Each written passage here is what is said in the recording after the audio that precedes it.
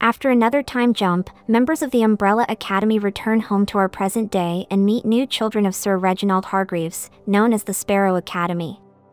Tensions quickly rise between the two groups, leading to a serious confrontation.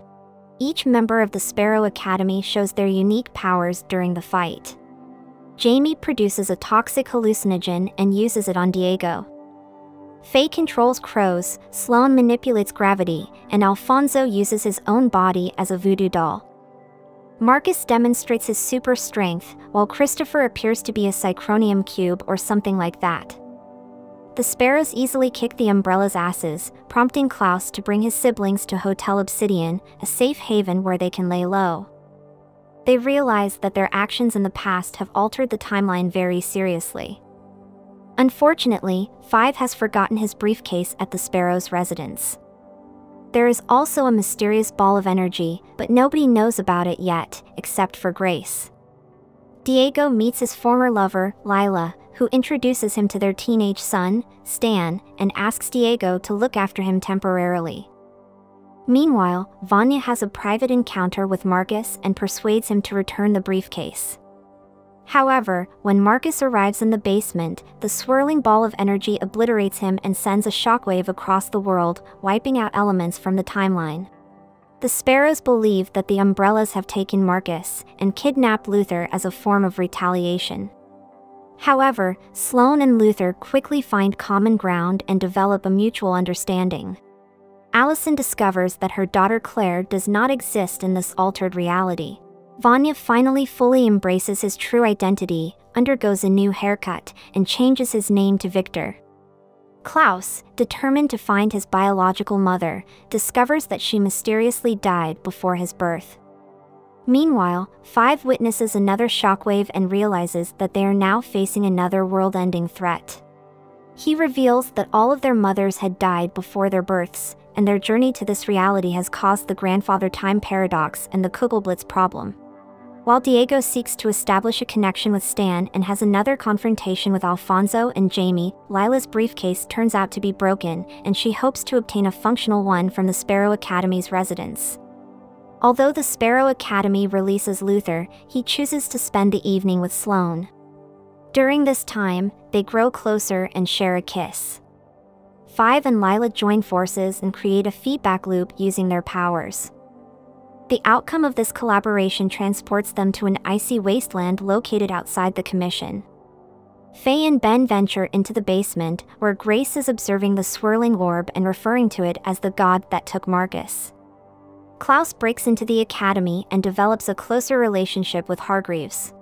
He discovers that the old man is essentially a captive within his own house, as the Sparrow Academy members control the institution and feed Hargreaves with pills.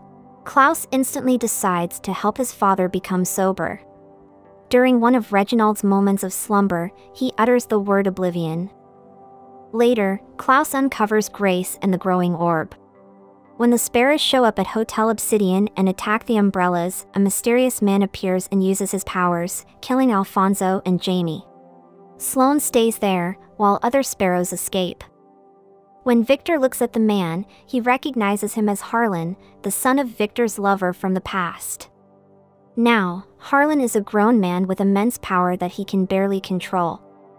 After his mother died of cancer in 1989, filled with pain and anger, Harlan produced a massive blast of energy that killed the mothers of all the Umbrellas. Victor realizes that he was the reason Harlan got his powers in the first place, so he promises to help Harlan get rid of them. Allison keeps Sloane hostage and tortures her to get information about the briefcase, but Sloane knows nothing about it. Luther promises to do anything to keep Sloane safe from now on. Lila and Five reveal that the grandfather paradox is not just in one reality but is somehow affecting the entire universe. They search for the founder of the Commission, who may have the answers. To his own surprise, Five finds the founder and meets a much older version of himself. However, there doesn't seem to be a solution to this Kugelblitz situation. Old Five admits that all that's left is oblivion, warns Five not to save the world, and dies. Five notices a strange tattoo on the old man's chest and cuts it off him. Stan and Klaus wander around the hotel and find the White Buffalo Room. Stan messes around with a harpoon gun and accidentally kills Klaus. Ben wants the Umbrellas to give Harlan to the Sparrows so they can kill him and take revenge for Jamie and Alfonso's deaths. Klaus experiences his afterlife condition and manages to come back to life after all. After losing her daughter and beloved husband from the past, Allison suffers from a mental breakdown. Diego helps her to vent her anger, but Allison obviously still has too much going on in her head. She just can't keep losing people she loves anymore. For a distraction, she even uses her power to make Luther kiss her. While the group tries to make up a plan on how to deal with the Kugelblitz and stop the universe from being destroyed completely, the Sparrows use Grace's eye to see what's inside the Kugelblitz. Unfortunately, it only causes another blast.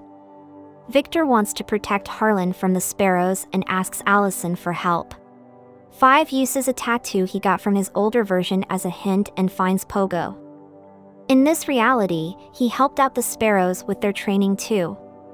When he noticed Reginald's violence towards his children, he was fired. Before leaving, he gave Marcus the pills that could help the Sparrows control their father. Pogo recognizes the tattoo and tells about Project Oblivion, a kamikaze mission for the Sparrows planned by Hargreaves. Now, when Klaus got his father sober, Reginald might try to implement this idea again. Diego and Lila enjoy their reunion but discover that Stan is missing. Looking for him, they find a strange portal in the White Buffalo room. The portal leads them to an alternative version of the hotel. During their search, Lila confesses that Stan is actually not Diego's son. She just used her friend's child to check how good of a dad Diego would make. Angry, Diego hits the bell at the reception, and suddenly some monstrous guard appears and attacks them. Lila and Diego manage to escape and get back to the real Obsidian Hotel. There, they see Stan, safe and sound. But not for long, as another shockwave from the Kugelblitz wipes him out completely. Ben offers Luther to join the Sparrows, making him face a difficult choice between his family and the girl he loves. Victor, Harlan, and Allison work together to transfer Harlan's powers back to Victor. After they succeed, Allison finds out the truth about Harlan killing their mothers and goes nuts. She kidnaps Harlan and delivers him to the Sparrows. After that, Victor gets mad and has a huge fight with Allison. Klaus tells his father about his resurrection experience, and Reginald enthusiastically offers him to promote his talent. After dying again and again dozens of times, Klaus manages to reincarnate very quickly.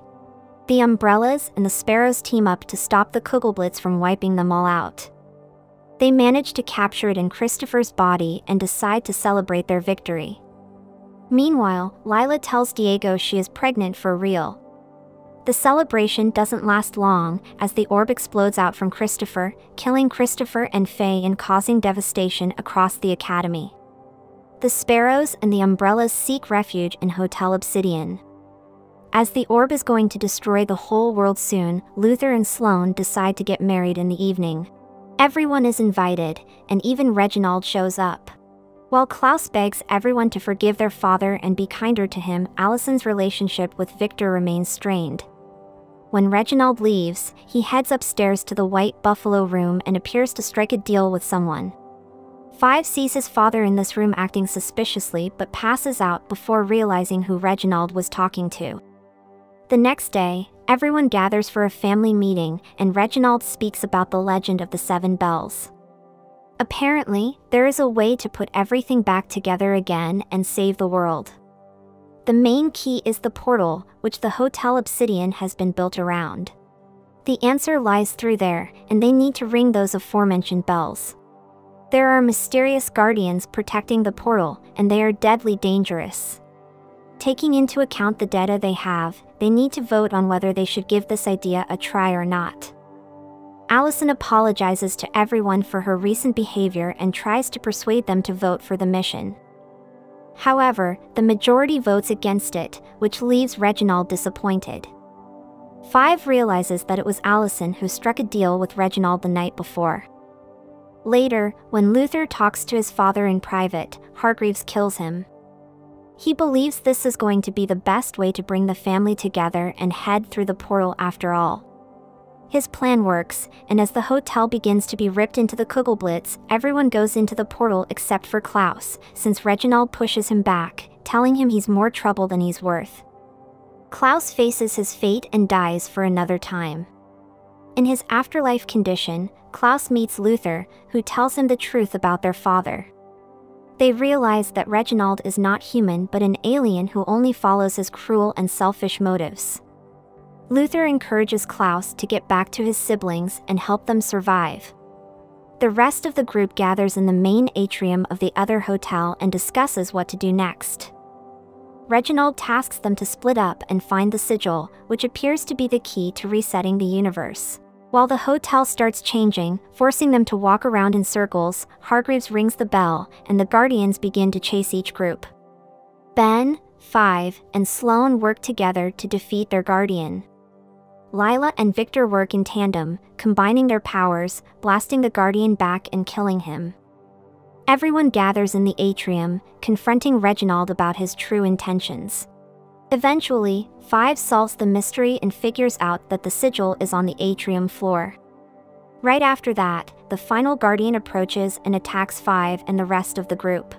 The Umbrellas and Sparrows start the final fight to destroy the Guardian, which appears to be the strongest and most dangerous one. Thanks to Klaus, who managed to summon Luther's spirit, they defeat him too.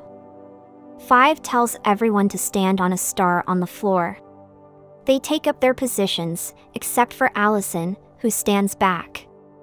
A blue light connects them and keeps them fixed to their spots, and a strange mechanism appears in the middle of the room.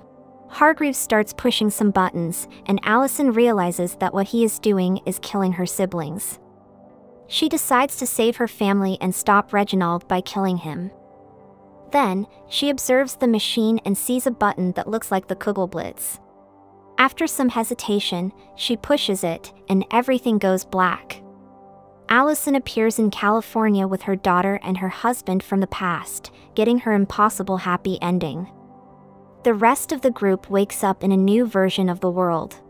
They discover they have lost all their powers, though Luther is alive, but Sloane is missing. They go their separate ways to discover what this new life may hold for them.